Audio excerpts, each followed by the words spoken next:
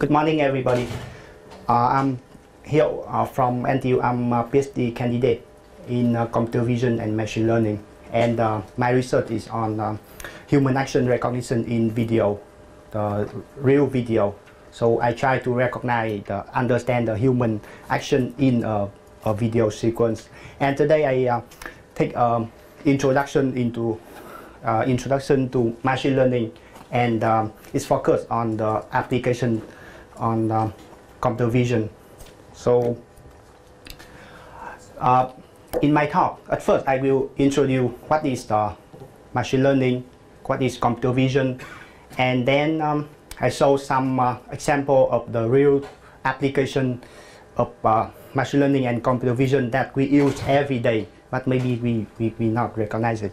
And I go through two simple machine learning and computer vision example. The first is inspiring example on skin detection. So from that example, I give inspiration why we need something called machine learning algorithm, and then go through a framework for recognize the object in image, and then at the two last section I will show you some results so you can know more about machine learning and computer vision. So what is machine learning? So let's take a piece of text from Wikipedia. So first of all, machine learning is a branch of artificial intelligence, and that is a set of algorithms that allow computer to behave somehow involved when the more data, so the more intelligent the compute. And the main focus of the machine learning at the moment is to automatically learn the pattern from the data and then make some kind of decision. So we all know about the Terminator, one of the dream about artificial intelligence. And what is computer vision? Actually, also from the Wikipedia, that's a set of method for acquiring, process, analysis, and try to understand the image data from the real world. So the image data may be taken from digital camera, maybe from the range camera. It means that we take the depth of the scene and then analyze it as in the Kinect. The Microsoft Kinect is a kind of range image, and people try to, the system try to recognize the action from the range image. So that's a kind of that. So there are many ways to take the data, image data from the real world. And the goal of the computer vision is to try to produce numerical information so that the computer can understand. So because let me take some word about the computer vision, because at first, in about 40 years ago, people think that make the computer to see is very easy. And at MIT, there's a project, that's a final year project for students in undergraduate students to try to understand the world from a camera. And from that moment, people understand that it's really difficult for computer to see or understand something, because when you people look at the scene, we see the face, we see the object, but when the camera, when the machine see an image, it see only the number, a lot of number, just an array, a matrix of number. So we have to extract the information, how to represent the information from that, so that computer can understand. So the ultimate goal of the computer vision is to extract useful information from image. And the question on how to represent the knowledge is one of the key question in artificial intelligence at the moment. And I take the image of the movie poster for the movie The Eagle Eye here, because if you have seen that movie, you can see a lot of fantastic fantasy fiction scene about computer vision. For example, a machine want to understand the person talking very far away, and it try to recognize the way of a glass of coffee, and from that it understand what people talking, because it did not it cannot hear anything, and it cannot see the mouth of people, so it try to extract the information just from the way of the coffee in the coffee cup. That's the, of course, that's fiction. And here is the how the computer vision and machine learning related to other. So machine learning and computer vision is very huge topic, and it's related to many research area. For example, the physics, for the mathematics, and especially machine learning is solidly based on the statistic and probabilistic. So the talk title is a bit overwhelming. It's a cover two of the largest research area and very active at the moment as a machine learning and computer vision. So in this talk, I will try to take a general on what is machine learning, and try to give a somehow on how to apply it in computer vision application, and from that you can understand and can extend it to apply it in your try to apply it in your problem as well. I take the simple examples for demonstration, and then I show the results about machine learning and computer vision. So we take a look at the application of machine learning and computer vision that we use every day. So we can nowadays we have digital camera, and almost all of them have a function of face detection. It's the so the commercial product is built on the research paper from 2001. That's a paper on face detection, and before that people have tried to detect the face, but it's very slow. And now from that moment, from 2001, there's a paper that can detect the face very fast in real time, so that can embed in the digital camera. So you can search for that for the keyword of visualization face detection to know more about the technology.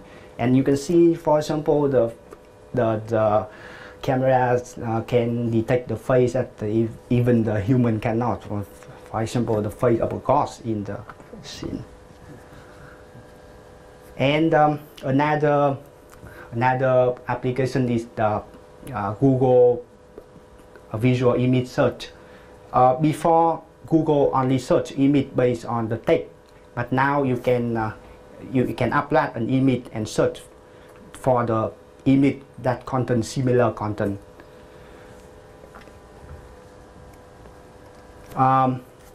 Google Picasa is I think excellent application of computer vision and machine learning. It can detect face, and it can recognize the face of people and group the image together, and it's done very fast.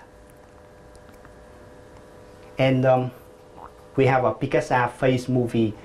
It takes the face of people, and then it align it and make a movie, so we can see the chronicle movie of your face over time, from you are a baby until you grow up. And when you upload, you take a movie clip by your mobile phone or digital camera by handheld. So it's very shaky camera and a lot of motion. So YouTube have provide a stabilization function that can stabilize the scene, so it's not shaking anyway.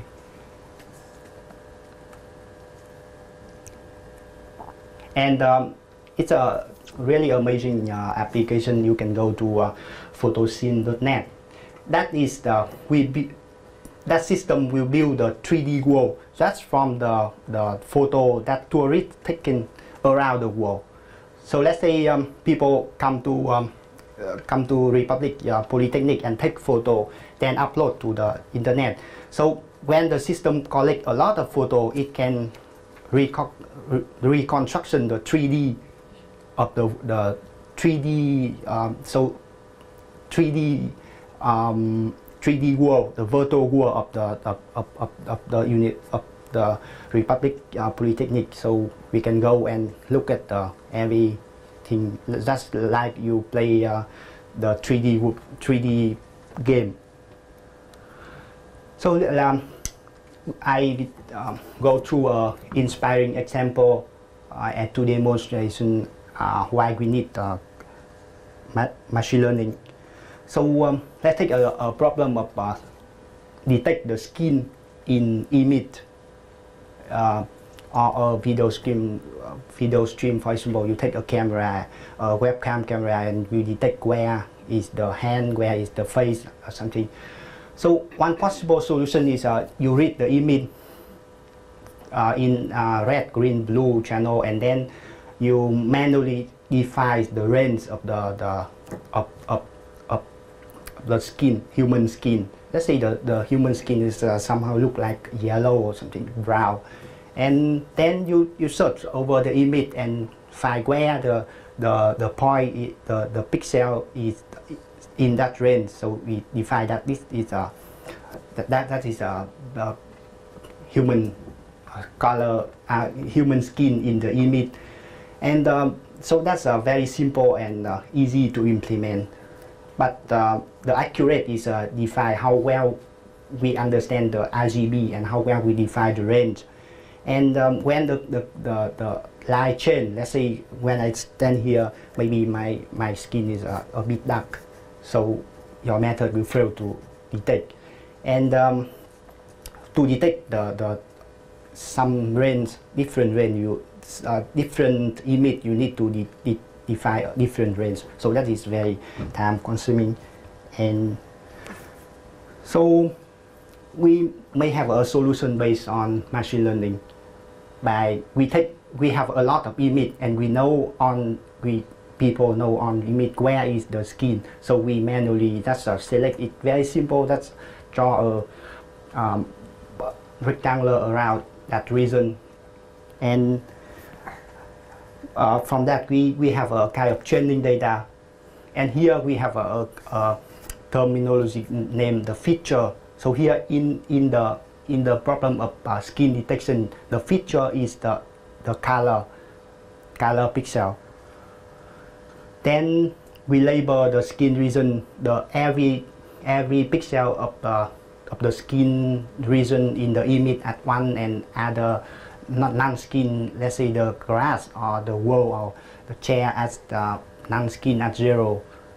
And then we use a machine learning algorithm to change a kind of classifier so that it can discriminate between the color for skin and the color for anything else.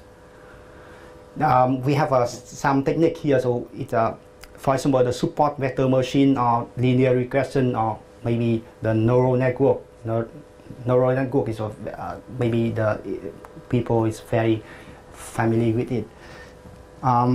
Then we have a new image, and we try to detect that from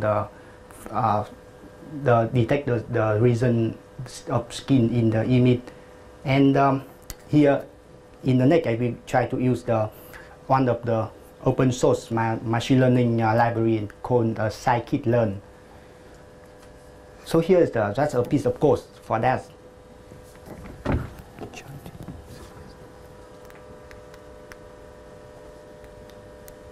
Yeah, so I use here's we have the SciPy is a scientific programming library, and use Ministerial to read the image.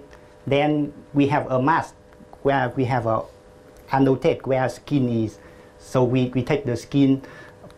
So each row of the skin here will be the 1 pixel point. Then we we combine it, then we take a label for each of the row in the X here. So each row of the X have a element in Y that we take it at annotate it as skin or non-skin.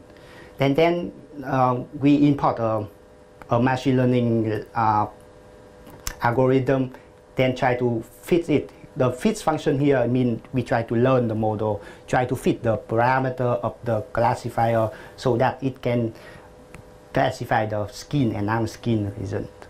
And then when we have a novel image, a new image, we can detect and so where the region of the skin in that image using the gender classifier here. So that's the very simple approach to demonstration. So by that approach, we don't have to manually define the range of the skin color.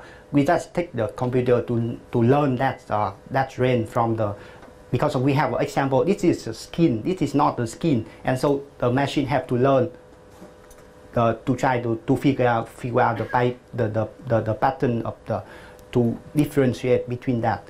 So that's a very simple approach, and of course the result is not very good. And the point here is the feature we use is pixel color. So we try to classify just one small pixel of the image. So that doesn't make sense, because we have a skin is often come together as a region in the image. So but with the machine learning, we can embed that information, embed that kind of let's say the prior information knowledge into the framework. So we have a more complicated machine learning algorithm to detect that. For example, the conditional random field or Markov random field, something like that. If you want to understand more about that, so let's take a keyword here. And so one of the disadvantage of the approach is we need to manually define. Somehow for some kind of application, it is very time consuming and a lot of money to manually define annotate the data. So we have to collect data, and then collect the data is maybe very expensive and time consuming. So that's one of the, so when we collect the data, the more prior knowledge we have, the better, because that can embed and make the machine learn better. So we go to the second example, a simple framework for recognize the object in image. So let's say, for example, we want to find we have a camera around the several webcam around your house, and let's say, and then you train the machine to learn the object of all of your object. Let's say the object for your laptop, your t-shirt or something, and then somehow we lost it, and we try to find where it is in the house. So just take it the sample image and try to find where is the object in our house. That's a kind of applications. So we go to something called the back of word model. The overall idea is we represent, here's an image, and we take the local feature. The local feature will be something that describe the local information in the image.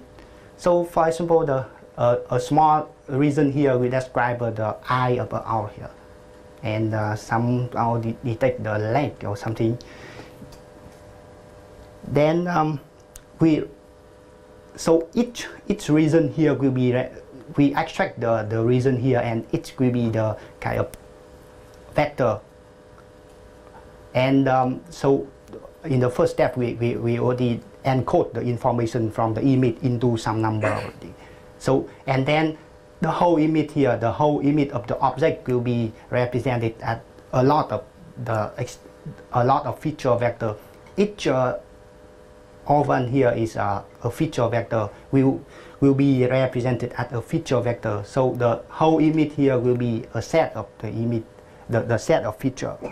For example, for the object here, we have a face. So each feature will be some reason in the face, or the mouth, eyes, and the nose, or something. So it is very intuitive approach. And so here's the object, and we call here is a bag of wood, because let's say the eye and the nose here or mouth is one word that describe the object. And when we have an object and we have a visual word here, so we can count how many times each particular word appear. So for example, for a face object here, we have two eyes. So it's something here, but it's a part of an apple here. There's no in the face or something like that. Here is a bicycle, and we have a part of a bicycle, very high reason here. So that's intuitive. And after this step, we have an image of object. For example, the face here will be represented as a number, a numerical vector. So whenever we have represent object as numerical information, we can pass it to any machine learning to learn, to try to figure out the pattern, the pattern. So the next step. So here, each point here, you can see each point as an object. So each point can be understand as an image, a training image. So we have a lot of training image, for example, for the face here, and another image that is non-face. So will be separated in the hyperdimensional space, and we try to figure out it by a hyperplane, something. So here's a piece of code to extract the local feature. The code is the surf. It's ultra fast feature extracted from the object image.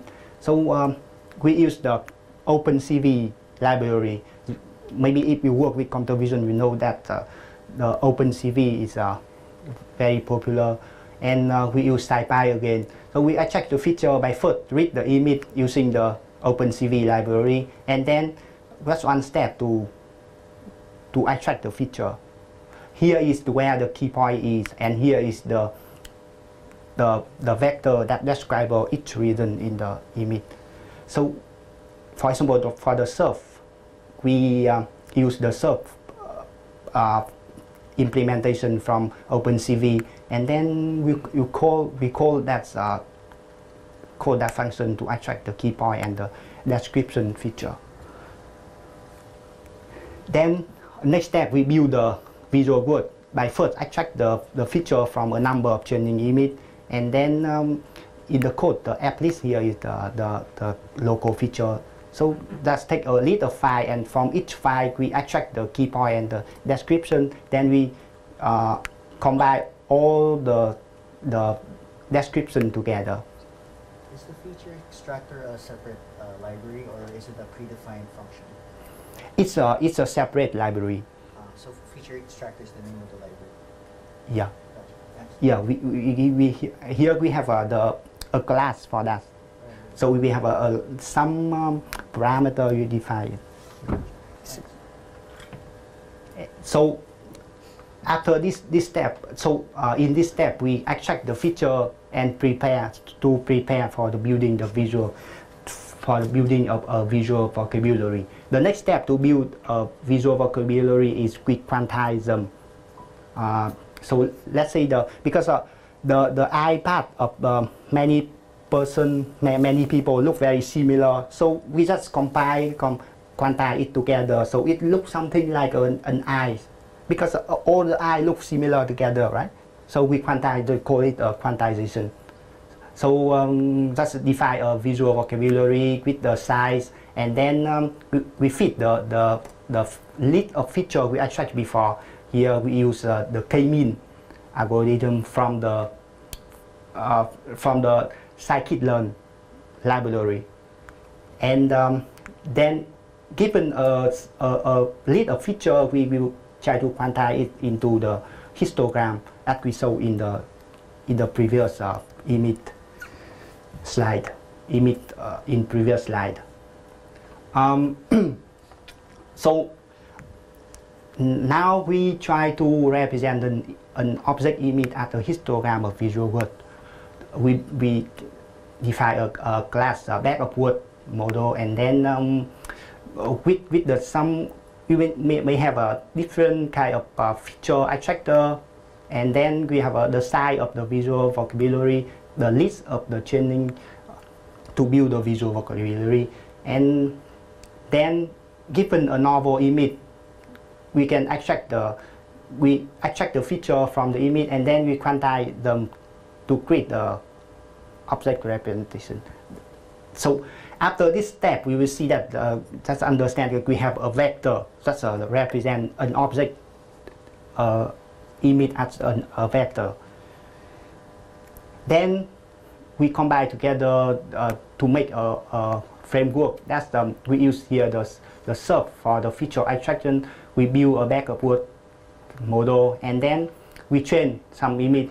Let's say we have here's a list of image, let's say for the face and a non-face, and for each image we have a label for it. So we will extract we represent each object image as a vector as in the previous step, and then combine it together. So we have a matrix here with each row is represent one image, and we have a column vector, another column vector, when each element represents the label of the corresponding image.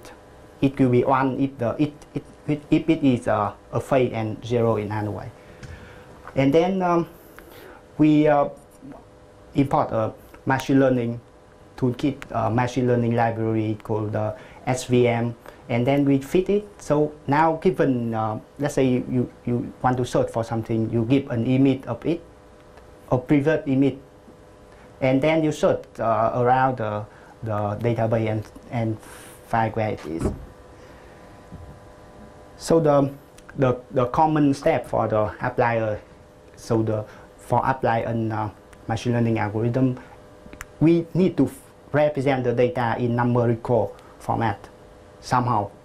That's depend on your application, and then you collect the data to train the exam, to collect the sample for the training, and then we apply the model. So we don't have to develop a machine learning algorithm. We can use a lot of existing library.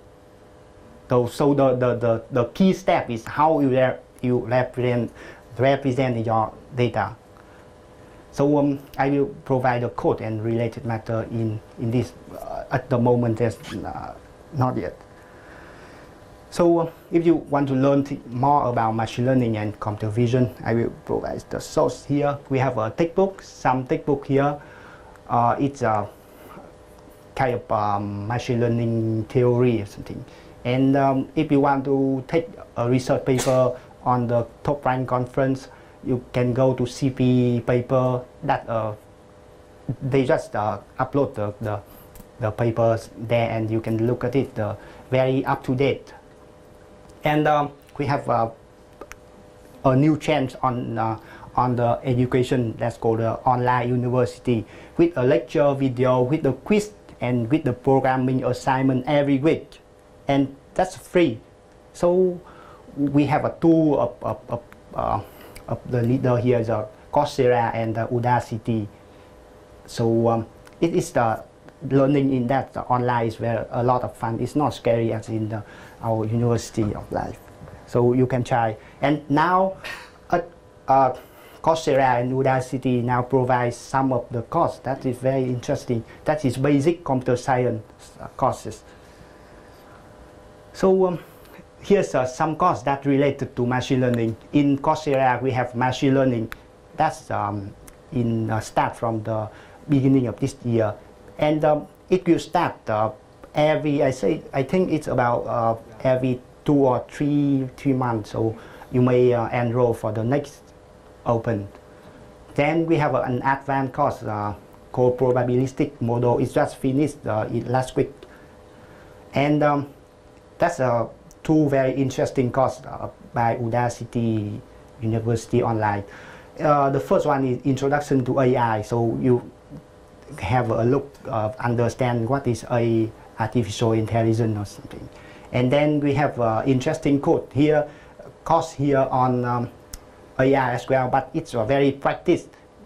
They try to teach you how to code to programming a self-driving car. So it has quiz and programming assignment, and the assignment is in Python. So it's very interesting.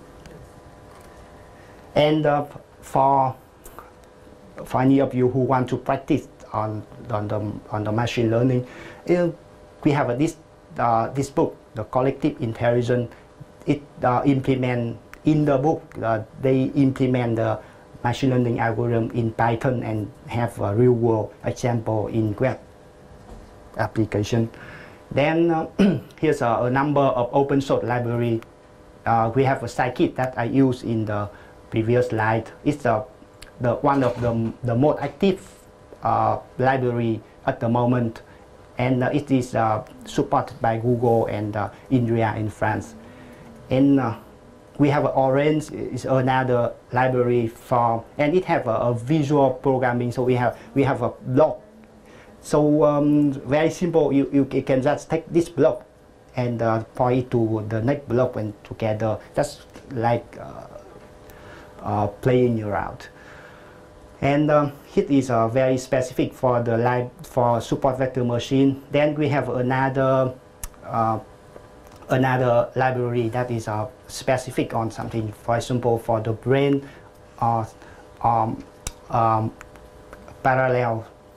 And here's the website where it keeps a list up to date, the software on machine learning.